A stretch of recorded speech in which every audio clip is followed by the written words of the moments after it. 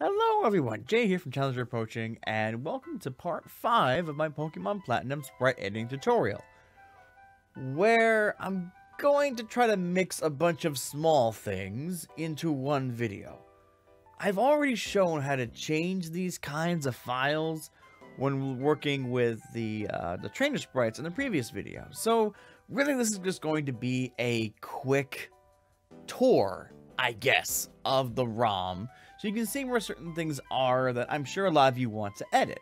And up to this point, a lot of my videos, while the locations of things are different, the techniques I'm going to use are the same, so that hopefully are useful for more than just Platinum. This one is mostly for Platinum, so I'm just going to really show you where locations are for these kinds of things.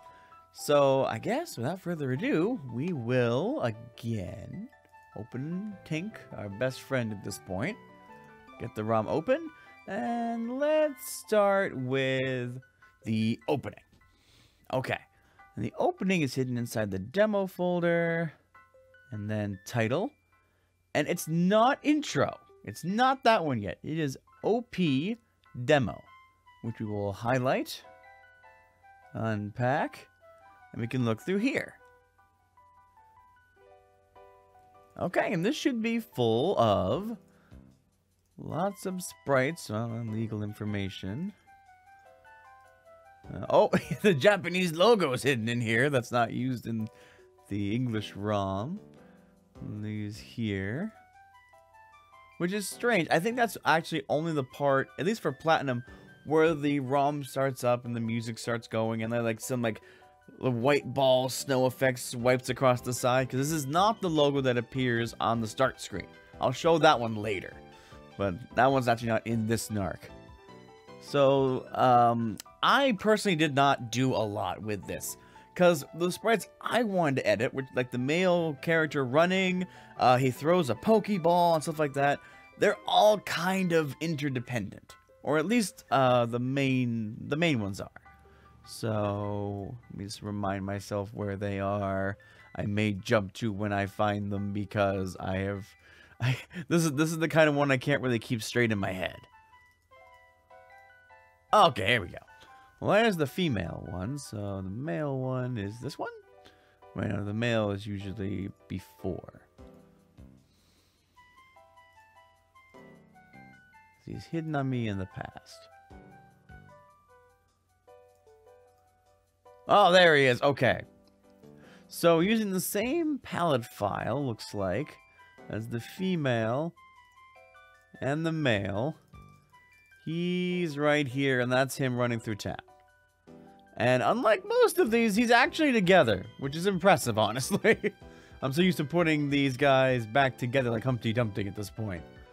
And so this one, I did say that these files were in like interdependent, where the palette is shared among multiple, so it often ends up not looking very good when you edit one file because it affects another one. But this guy is purely independent, but there were so many other dependencies, I didn't find it worth changing. But I did use this later, because this is the same sprites that are used in the intro when you select the boy and the girl and you hover over the guy and he's running. That's these. So that's what I did anyway. So what else do we have? Because I can show you why I didn't really mess with the intro. Okay, there he is, but that's the wrong palette. There we go. That's the city behind him. Even though that's not the sprite. It's the running guy before who's in front of the city, but this one is related to the city. So if you are more dedicated and artsy than I am with ROM editing, you can change the city here, but good luck. The intro is, it's skippable, so I really didn't try to work with it myself, but that's the whole part of it, is just that it's so wrapped up. I think there's a later one. I come here. One of these is him, but yeah, it's just a hand, but then there's also trees. So you will want to consider these when making your character, when trying to edit them, but I can't really show how to piece them together because I just couldn't be bothered just with the intro. But I wanted to show you in case you want to know where they were. Okay, so that's the opening. Next, we have the logo, which is just the one file that's going to be in the title demo here. Unpack. I think he was 11 palette and 12. I can remember things. Awesome.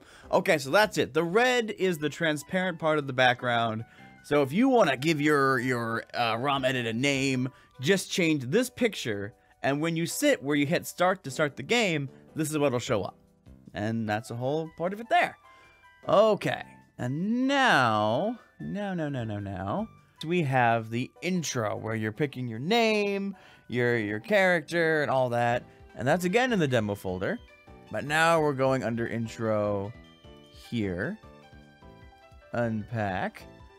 Now the only thing aside from the text that I edited was the rival sprite and my sprite. So I am number 9, I believe. So one of these palettes is this. Oh. Oh. No, it should be the one below it. Okay.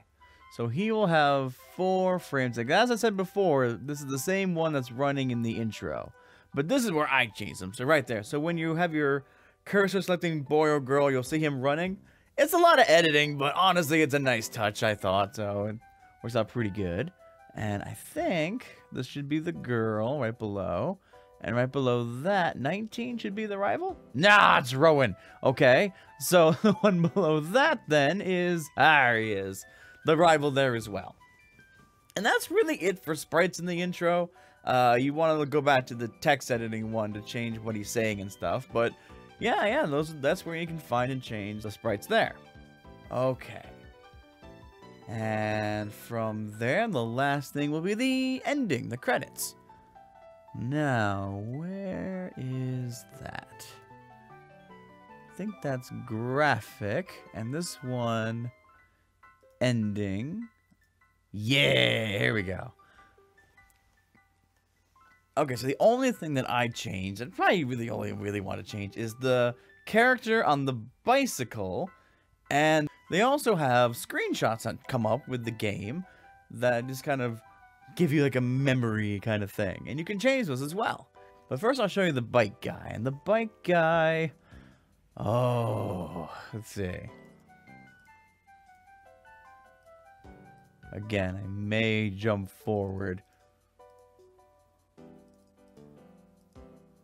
Where is the bike guy?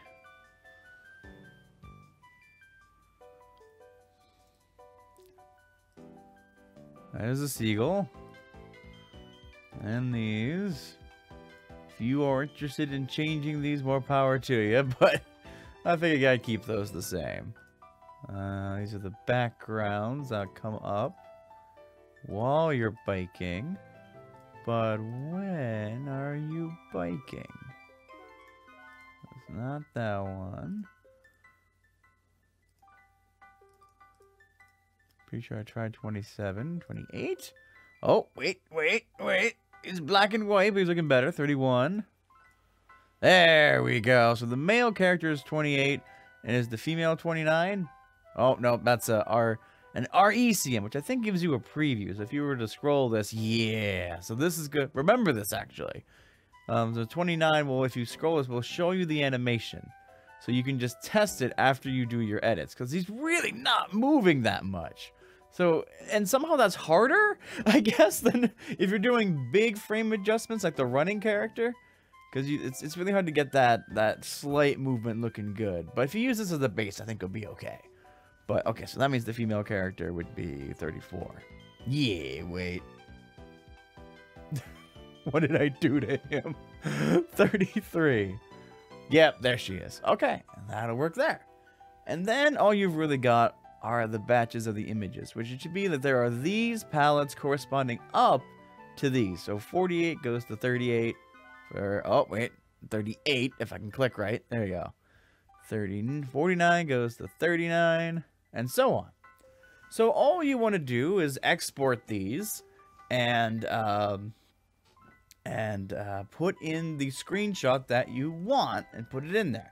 And to save time, if you're using Desmune like I am, you can file, open ROM, we'll do my stream copy. Disregard all that. That's just in case I'm using the linked version, which doesn't work, sadly. So I'm just kind of stuck with all this gobbledygook. But okay. To get the correct pixel dimensions, all you need to do is leave it in window mode 1x. And that's it. It's pixel by pixel. Then you go into File, Save Screenshot As on the desktop. And just save it like that. And it should pop up over here. And there you go. So then, it's as simple as exporting the image. Again, putting it on the desktop. Putting it in Aseprite. Like so, and like so. And like so. And then, okay, I'm going to do a new layer, but then I want that to be the upper layer. Yeah. And then this, let me use the magic tool. Just kind of take that out, but then I will inverse the select and murder that piece. Come over here. I can copy this one. Or no, Control A, then copy. There we go. And then come to the bottom layer and paste. And you can see it's already framed the correct way. So that way, when you import whatever you've taken a screenshot of, it will appear properly in the game. And save it, put it back into the ROM. Oh, right. I forgot that I planned on showing this as the only real, like, how to edit portion of this video, because I mentioned before that generally you can only have 16 colors in an image in the ROM. These are an exception. These are up to 256 colors. So you don't have to worry about what you get a screenshot of. You should be free to take whatever you want and just have fun with it from there. And then you can just do the usual oh, get rid of the select, I think I need to do. Here we go. Take this, create palette from current sprite, 256, no alpha component, boom. And it doesn't use that many, and I don't think you have to have a full one. Like we're working with some other sprites, you should be okay. And yeah, that's it. So, I think those are the main pieces. If there are any other pieces you want to know where they are, I will see if I know. So leave me a comment, and I'll see if I can give you a location for it. All right, and as always, guys, have a great day, and I'll see you in the next video. Bye-bye, everybody!